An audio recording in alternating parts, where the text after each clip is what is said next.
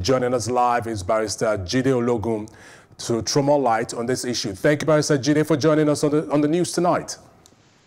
Thank you, too. Good evening. Good evening. How are you doing tonight? Great. Make us understand why former Abia State Governor Orji Kalu is still in prison despite the Supreme Court order. A warrant for release of the former Director of Finance and Account of Abia State House, Kuje Prison, who was convicted along former Governor Orji Kalu, has been issued. And how do you react to these two issues? You know, it's clear on the face of the whole matter. Kalu did not present a case before the Apex Court. It was the other person, Kuje Prison, that presented a case before the Apex Court. And the court made specific reference to his own case, agreeing that when he was convicted, the Justice Mohammed Idris did not have the capacity to convict him since he's been elevated to the Court of Appeal, you know, when that took place in the Federal High Court. And the Apex Court is saying that a retrial should be carried out. But like we say, you cannot reap where you have not sown. So that was exclusively in the favor of Kuje Prison, who though was jointly convicted with Uzor Kalu, the former governor of Abia State. Uzor getting about 12-year jail time, and Kuje Prison about 10 years for a fraud involving two of them when Uzor was the governor of Abia State. So what Uzor Kalu can do now is to approach the courts. And of course, we expect that given this precedent that we have, that his own case, it should not be different. So what will happen is that the Apex Court will also pronounce a call for retrial. And the matter will have to go back to the Federal High Court for proper prosecution. Now, so that is where we are now, right now. Despite the court order, Kalu is still in prison, and the prison authorities is giving an indication that it has not received any court order to that effect. What is the legality of this, and what do you say? It's so clear. It's like you have two parties here who were defendants. The two of them were defendants at the Federal High Court before Justice Idris, and they were convicted. And one of them has gone to court to say no. The Federal High Court judge did not have the capacity to convict him, and the Supreme Court upheld that argument and cancelling the conviction in the Federal High Court and ordering that he should be released. But he made that application before the courts on his own. So Kalu's lawyer should also approach the Apex Court.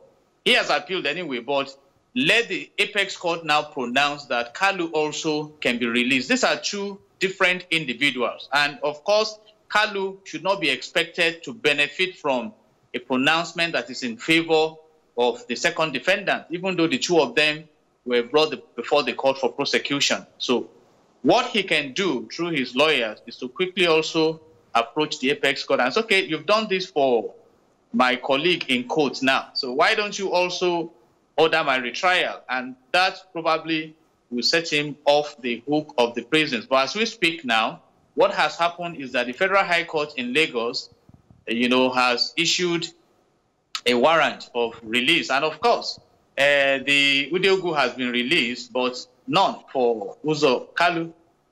It's a very clear matter, but I believe his lawyers know what to do.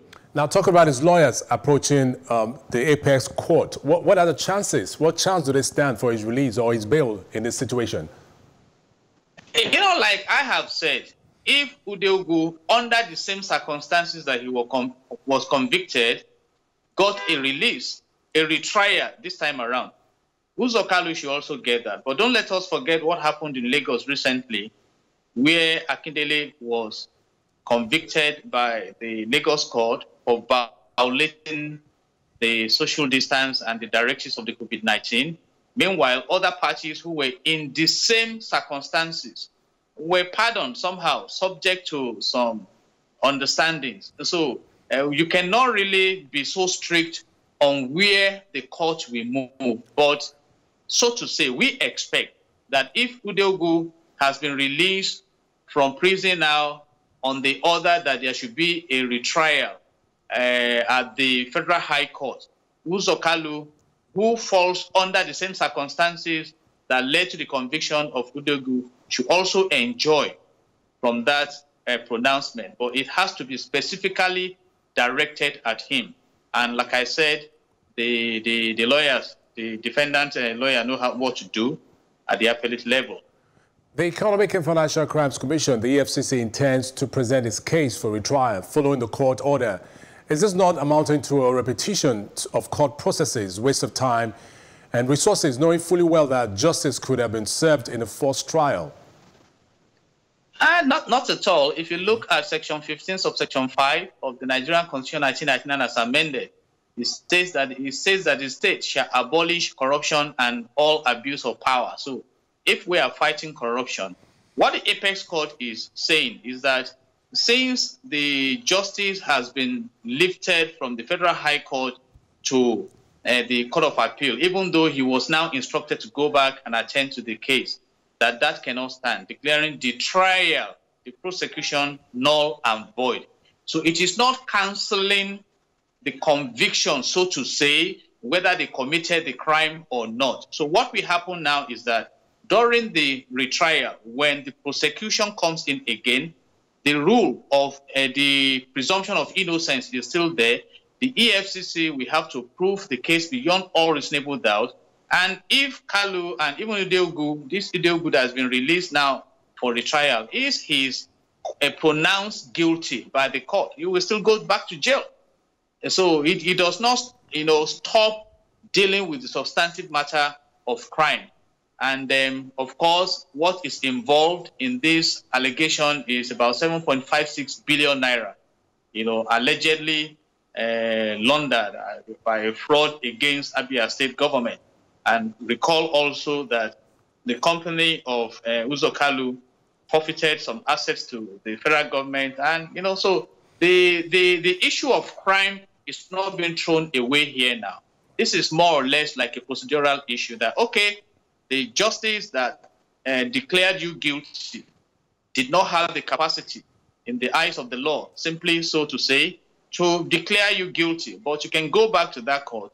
What the Federal High Court should do now is to get a justice that can competently handle the matter. And whatever conclusion the justice comes to will stand. So the burden of proof under the Nigerian law, the onus of proof is on the prosecutor to prove the case beyond all reasonable doubt. So it's not for the defendant he has to defend himself, but then the court will be relying more on what the prosecutor can deliver. And in the absence of diligent prosecution, the accused may be left off the hook. Like I said earlier, in the criminal justice value chain, the accused person is presumed innocent until the case against him has been proved beyond all reasonable doubt, and underscore all.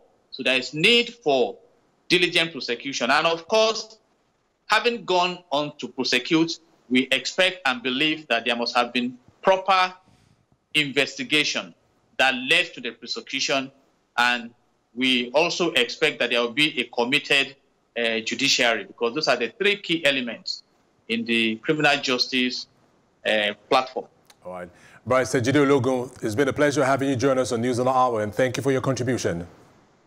Thank you. God bless Nigeria.